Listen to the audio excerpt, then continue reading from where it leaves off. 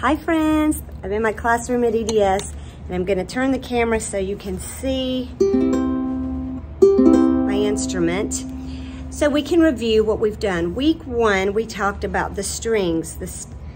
The numbers are 1, 2, 3, 4. They start from the bottom. 1, 2, 3, 4.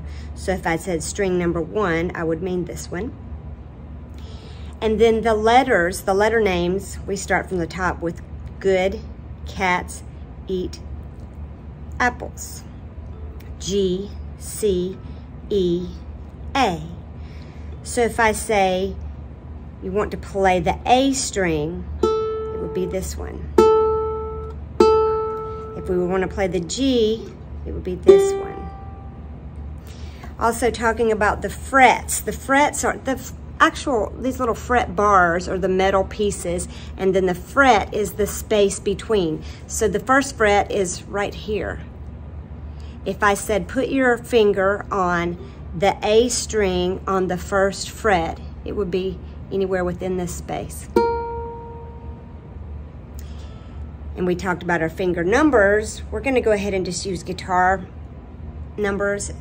I'm a pianist, so I always count this as 1, but we're not going to do that. We're going to say this is 1, 2, 3, 4. Also index, middle, ring, and pinky. So if I said put your index finger on the A string on the 3rd fret.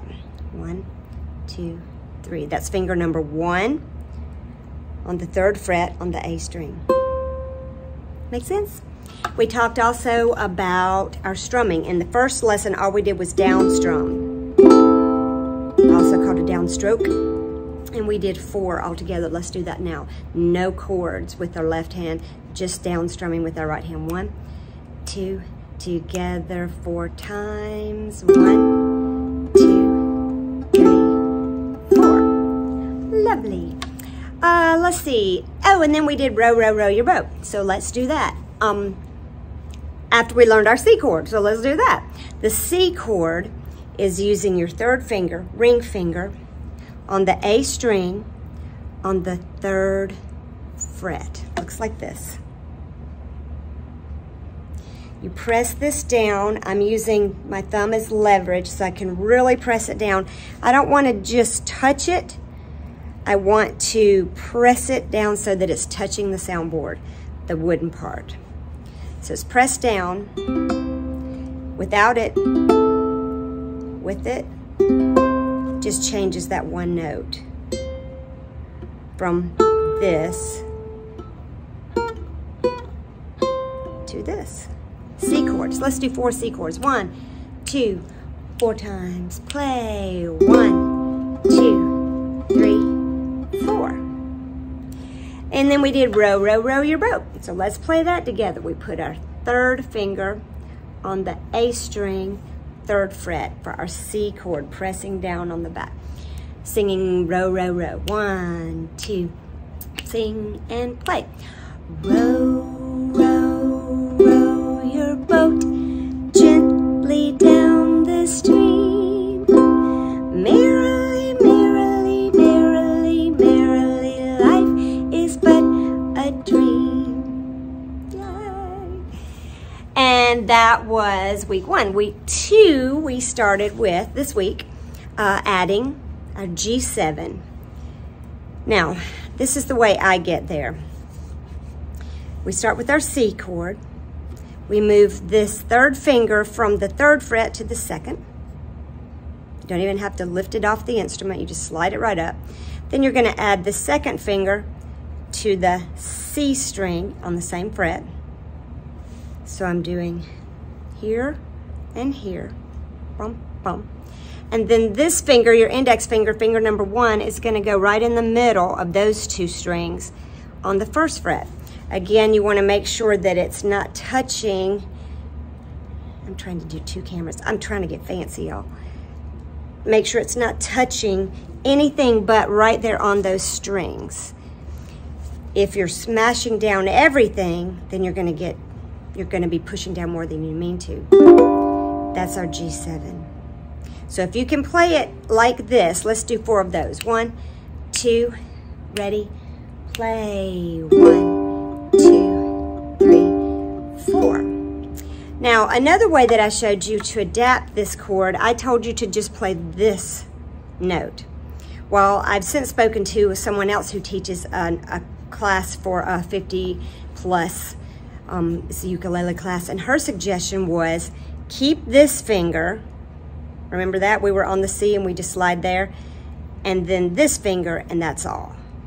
That way you can actually smash this all the way down, because it doesn't matter if you're touching this string, because this one is also going to touch it. And that's sort of a version of the G7. It's a little bit easier than this triangle shape. So again, our adapted G7, we had said it was going to be this. You can still do that. But I'd like for you to try this. Going from the C, move here and here. That sounds a little bit more like the G7, so it'll sound closer to it when you're playing it. And we did a song with those two chords, which was Skip to My Lou. So let's try that. 1, 2, sing and play. Choose your partner, skip to my loo. Choose your partner, skip to my loo. Choose your partner, skip to my loo. Skip to my loo, my darling. Now, of course, stop it, rewind it, slow it down, anything you want to make that a little bit easier to practice with.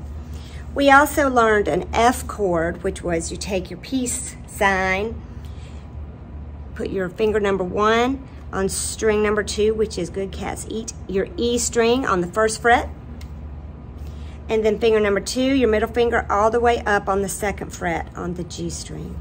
That's an F. Let's do 4 of those. 1, 2, ready, play. And then we also learned that if you take this finger away, it's an A minor. All I'm doing, and see, I got to be careful not to touch any of the other strings. I'm reaching around. That's an A minor. Now, we did Don't Worry, Be Happy with our C and our A minor and our F. Now, we are going to learn next week that D minor. But that's going to be all that we're going to learn as far as new chords for a while, because the C and the F and the G7 will get us through a whole lot of songs in that book. So we're going to be playing a lot of songs next week just using the C, the F, and the G7, which could also just be this version of the G7. But I would also like for you to learn this D minor, because I'm going to try to add a couple chords at a time through the course so that you have a few extras. The D minor, you start with that F shape. Remember the F, this, and this. And now it is a little hard to get it under there, so it'll take a minute to teach your fingers. But your 3rd finger, your ring finger, goes on the string right below your middle finger in the same fret. So it's this, and then these two. This one, and this one. It's kind of easier to start with this one and add that top one, but I always kind of go from the F and just add it. So however's easy for you, that's the D minor. So in Don't Worry, Be Happy, with the D minor instead of the A minor, it sounds like this. Now you can also play the A minor. Just go ahead and play it while I'm playing the D minor. It's totally fine. So Don't Worry, Be Happy as it is written in the book. I'm going to be using the D minor. You can either try the D minor, which we haven't learned yet, we're going to learn next week, or you can do it with the A minor like we did last week. 1, 2, ready, and here's a little song I wrote. Might want to sing it note by note. Don't worry.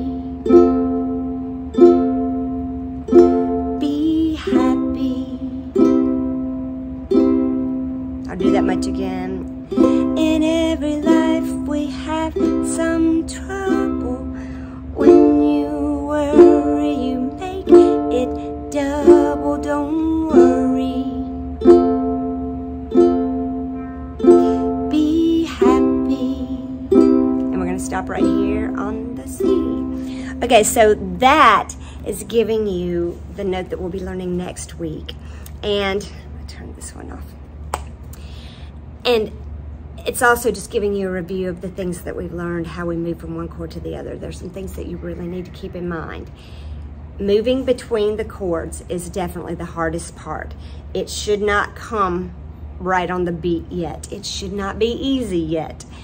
Give yourself some grace. Let it take some time. Take your time moving from one chord to the other and then jump in there. If we're singing together in the group, when you're on your own, take as long as you want. Doesn't matter. When we're singing together in the group, if you don't get there in time, skip it. Just jump onto the one that you know. It's absolutely fine. The point of the ensemble is to keep it going, not to stress you out about getting every note perfect. Just to give you a guide and the training wheels to keep going, even if you mess up along the way. So please don't worry about getting every note perfect. When you're on your own and you're practicing it, take as long as it takes to move from one hand to another. And remember, it may not even happen in the first couple weeks. Your fingers may not want to go that way. Not because of any issues you have with your hands, just in general, just because all of us at this age with our brain issues, it's hard sometimes to remember where they go. And take your time. If you practice just a little bit every day, that's going to help build up that muscle memory. And the more muscle memory you have, the less you're having to work. So try to pick it up every day, even if you think, I'm never going to do it. Just pick it up and try to go there.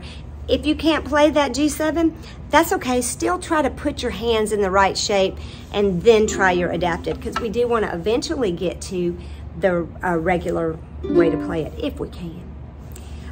Let's see, what was the other thing I want to tell you?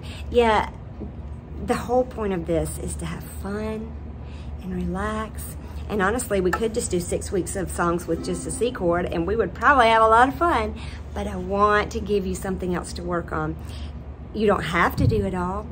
This is totally up to you. That's the best thing about taking lessons as an adult. Your parents aren't making you do it.